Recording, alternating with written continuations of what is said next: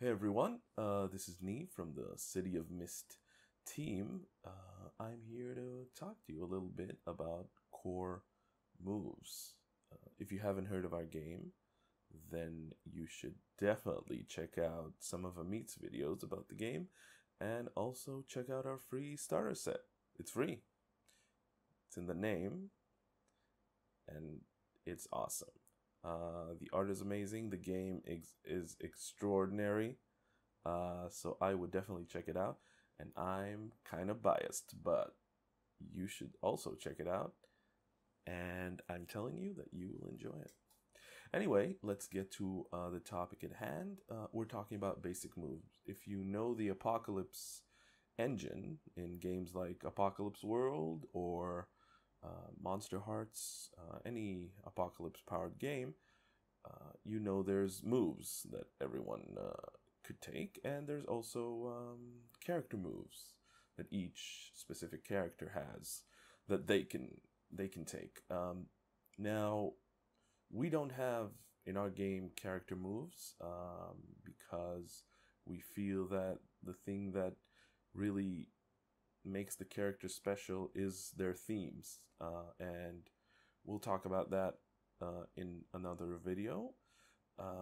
But everyone has all the same moves. Everyone can basically use everything, and the way you customize the move is using your tags that Amit also talked about a little bit, and we'll dive into that as well.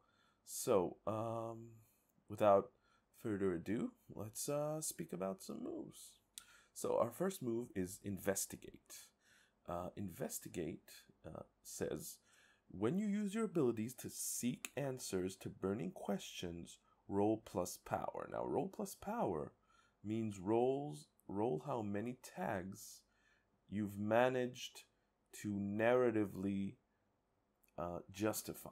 That means that if I'm, let's say, investigating some person and I'm playing a character that has tags like hacker and technology savvy and stuff like that, I can use my laptop and I can use my hacking skills to break into their, let's say, social media and find something in that regard. Or if I have a tag like social media savvy, maybe I'm not a hacker, but I'm good at like finding stuff out about people from their Facebooks and Twitters and Instas and everything like that, kind of like a stalker, but not specifically like a stalker, then I'll be able to use that tag, and then the MC could use what, you know, the tags that I've used in order to tell the story and tell me like what I find specifically.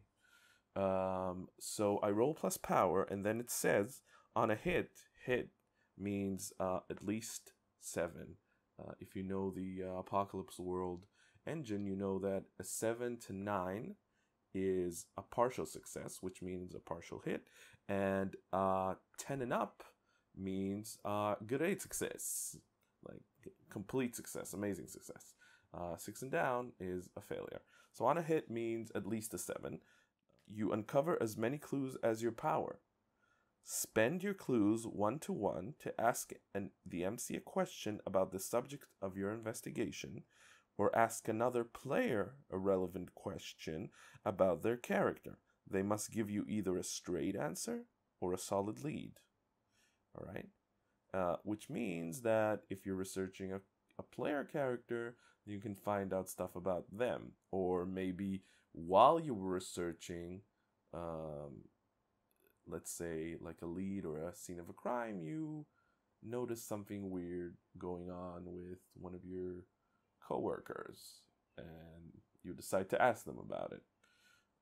So that could be used like very, very sparingly, but could still really, really depend on your tags, because each tag you spend is, as I said, power, and then that's the amount of questions that you're going to ask. Now, it says on a 7 to 9, choose one. Because, as I said, it's a partial success, then you have to choose like a disadvantage. So this advantage is your investigation exposes you to danger. The clues you get are fuzzy, incomplete, or part true, part false. You get like half truths and stuff like that. Maybe you're, talking like shaking down someone to get the information from them, and they're trying to cover their own ass, so they don't tell you the whole truth, and they might like send you to a right place, but it might be a trap, stuff like that. Or whoever or whatever you're asking the questions can ask you one question as well. You answer on the same terms, which means that the MC can also ask you a question and then use that not for your favor a little later. There's convince. It's pretty simple. You have to convince someone. It says when you use your abilities to talk, threaten, or seduce someone into doing something, roll plus power. On a hit, they choose either to take a relevant status of your choice with tier equals power. As I said, power equals how many narrative tags you use. So the more you use, the better, but you have to justify them, as always. So on a 7 to 9, they give in a little, but protect their own agenda. On a 10, they rethink their own agenda and they update it to include yours in theirs. All right, at least for the time being. So basically, you get more from a 10. As always, pretty straightforward. If you shake someone down and try to convince them instead of using investigate, which you could totally do, I think, either or. Because let's say if you're shaking someone down literally and you're threatening them, it's a little different than, asking them questions and trying to like deduce from their answers. So if you are using convince, then you can definitely get them to do whatever you want with the right incentives, of course. Face danger. When you use your abilities to avoid an incoming hit, endure harm, resist a malign influence, or hold it together, the MC will name a status with its tag and tier, roll plus power. So this means that in order, you always have a chance when something really bad is going to happen, you always have a chance of defending yourself. So if I'm getting shot, getting attacked, maybe there's a sneak attack, and I find out in the last 2 seconds, I could maybe do something to try to prevent that, or to soften the blow, because it says on a 7 to 9, you take a status but with -1 tier. On a 10 plus, you fend off the entire effect that you were about to get. So you could have taken a stat like stab 3, or disoriented 5, or not 5, but disoriented something, and you could either fend it off or get less if you succeed. So that's face danger. Now, hit him with all you've got. Hit him with all you've got is like your basic fighting move, right? It's what you use to attack when you have a clear shot. So it says when you have a clear shot and use your abilities to hit someone or something with all you've got, roll plus power. On a hit, you hit. Inflicting status upon your target with tier plus power, we know what that means, and a tag relevant to the abilities you've used. I'm using my firepower. I'm not gonna freeze someone. I'm gonna burn them. They'll get burned. Or maybe I'm using my special, Jubilee